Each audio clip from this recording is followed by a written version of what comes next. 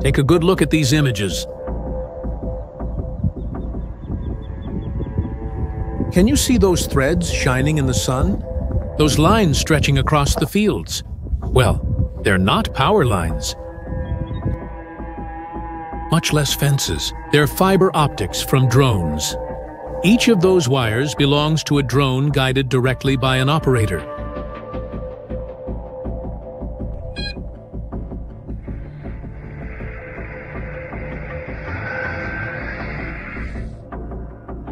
Mostly Russian operators. The problem? They're impossible to jam with electronic interference, and they have thousands of them. The only option for Ukraine is to spend millions of dollars to shoot down drones that cost $20,000. This is the reality of modern warfare.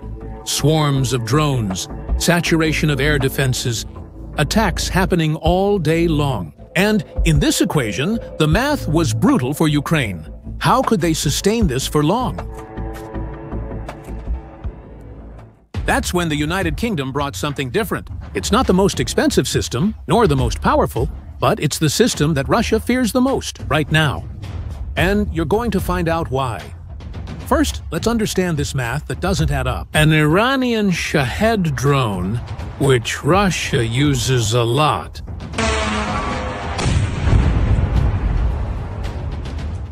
it costs between $20,000 to $50,000 to produce. It's cheap, very cheap. Now, for Ukraine to shoot down this drone, they need to use an interceptor missile. A Nazan's missile or an S-300 costs between $500,000 to $1 million. Now imagine that with every shot. Do you see the problem? Russia spends $20,000. Ukraine has to spend $1 million. That equation just doesn't add up. Even if Ukraine hits all the targets, it still ends up losing in the economic war. Russia can send 10 drones for the price of a single Ukrainian interceptor missile. That's called a trade-off. Cost symmetry. And it was forcing Ukraine to choose between two bad options. Either they let the drones through and destroy critical infrastructure, or they spent their entire stock of expensive missiles defending against cheap targets. That's when, in October 2023, the United Kingdom announced a £100 million military aid package for Ukraine. In that package, there was equipment for mine clearance, vehicle maintenance, and air defense systems. But the main item was something that many people had never heard of: the Terrahawk Paladin, a system developed by MSI Defense Systems. The announcement said it was a platform capable of tracking and destroying drones and protecting critical infrastructure. But after that initial announcement, the system disappeared. Total silence. No one knew if it was actually being used in Ukraine. Experts began to wonder if the Paladin had actually been delivered. Until in November this year, a video changed everything. The 156th Ukrainian Anti-Aircraft Missile Regiment posted images on social media. They were the first confirmed footage of the Terrahawk Paladin in operation with Ukrainian forces. The system was mounted on a German Maschinenfabrik Augsburg-Nürnberg 8x8 truck, exactly as it was designed, mobile, ready for action, and with interesting field modifications. The Ukrainians added protective screens around the radar mast and sensors, extra protection against drones and fragmentation. This shows real combat experience being applied. The truth is that the 156th Regiment of Ukraine is not just any unit.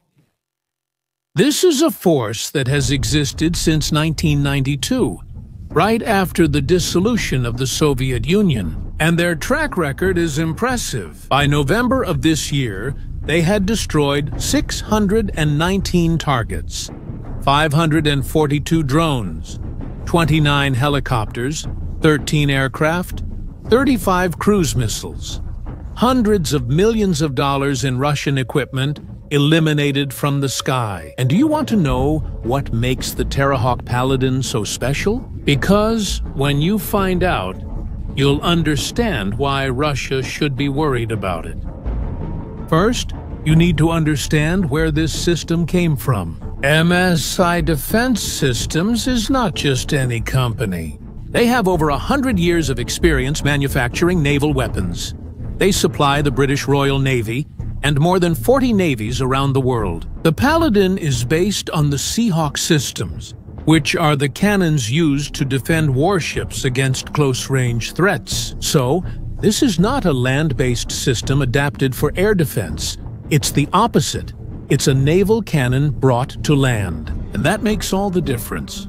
Naval systems need to operate under extreme conditions: corrosion from salt water, constant movement on multiple axes, small and fast targets against the chaotic background of the waves. That robustness was brought to the land battlefield. The heart of the system is a Mark 44 Bushmaster 2 automatic cannon, 30 millimeters, manufactured by Northrop Grumman.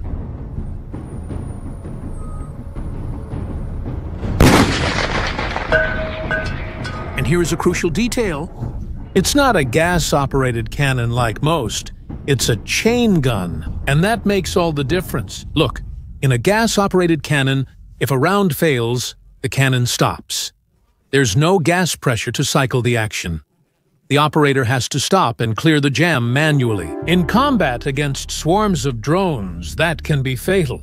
But in a chain gun, an electric motor drives a chain that cycles the action. If a round fails, the motor simply ejects the faulty round and loads the next one. All of this happens without interruption. In practice, the gun never stops firing. This ensures continuous fire when you need it most. But the real magic is in the ammunition. The Paladin uses programmable airburst ammunition, the Mark 310. Each projectile is programmed at the moment of firing. The system calculates the distance to the target and programs the projectile to explode exactly at that point. The projectile doesn't need to hit the drone directly. It explodes near the target, creating a cloud of fragments, like a shotgun in the air. And here's an important detail because it changes everything. A burst of 10 Mark 310 projectiles costs between $1,000 and $3,000. Compare that to $1 million per interceptor missile. The math changed entirely. Ukraine can now destroy a $20,000 drone by spending only $3,000. The cost asymmetry has been reversed. And there's more. The system is remotely controlled. The crew isn't exposed on top of the vehicle. They operate from inside the truck's armored cabin, or from a protected position up to 100 meters away.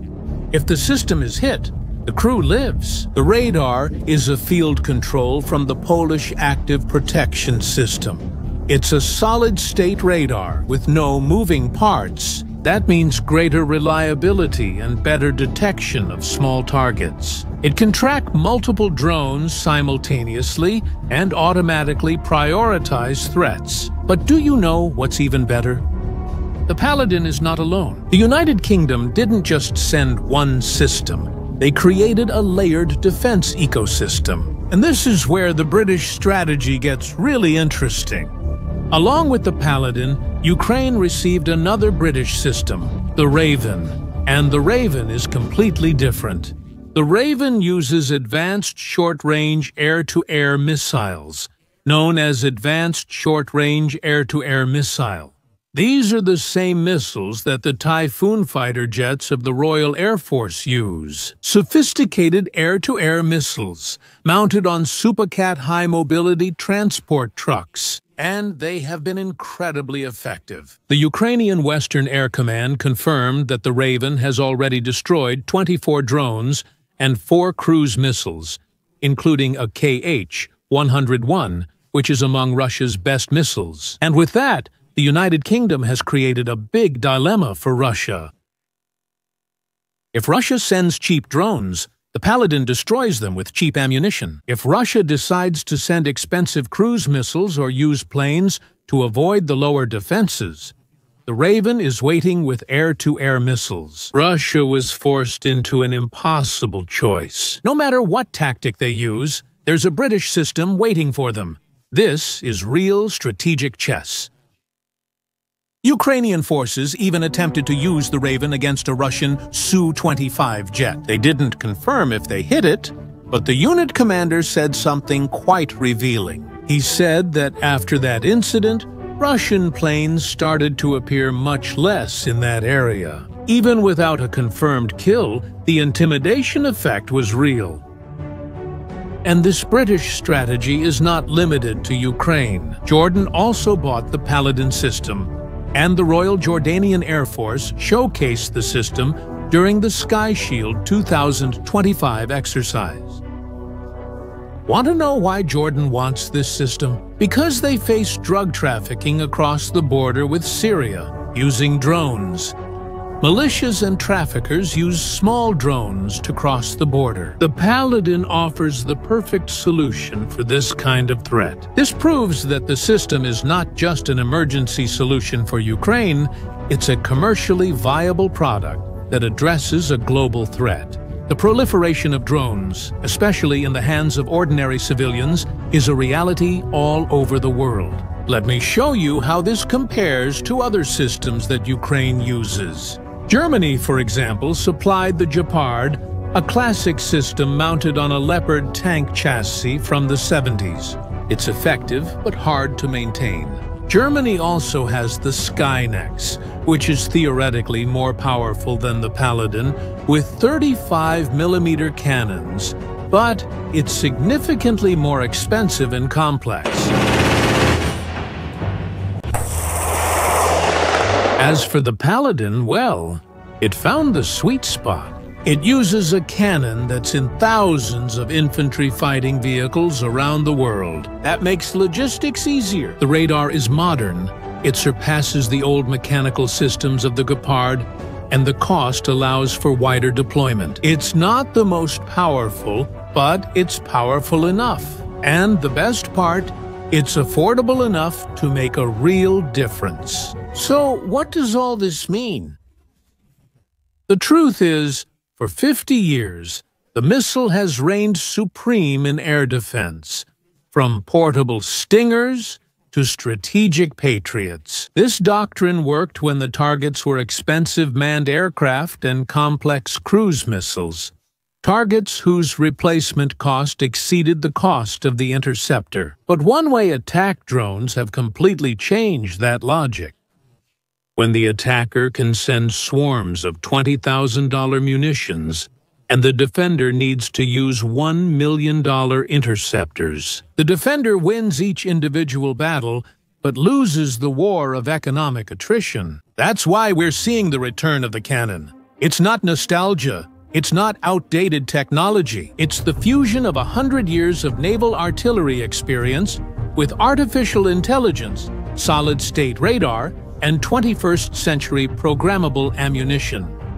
The video from the 156th Regiment in November isn't just the sight of a new weapon. It's the visual confirmation that the West is finally industrializing its response to the drone era. The math that once favored the attacker now favors the defender. Russia sends $20,000 drones. Ukraine shoots them down with $3,000 ammunition. The United Kingdom not only provided a system, they provided a solution to a fundamental problem of modern warfare, and that solution is working. The systems you see defending Kiev today and the deserts of Jordan tomorrow are the vanguard of a new era in air defense. An era where the fly swatter is as important as the arrow. An era where economic efficiency is as crucial as technical capability. And as the war goes on, this economic logic of the Paladin will only become more vital. Because in the end, wars aren't won just by those who have the best weapons. They're won by those who can sustain the effort for longer. And the Terrahawk Paladin has changed that equation in Ukraine's favor.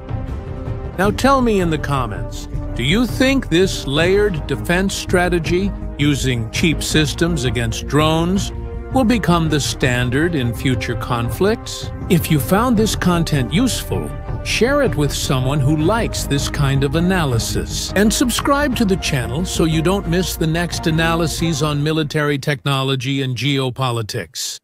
See you next time.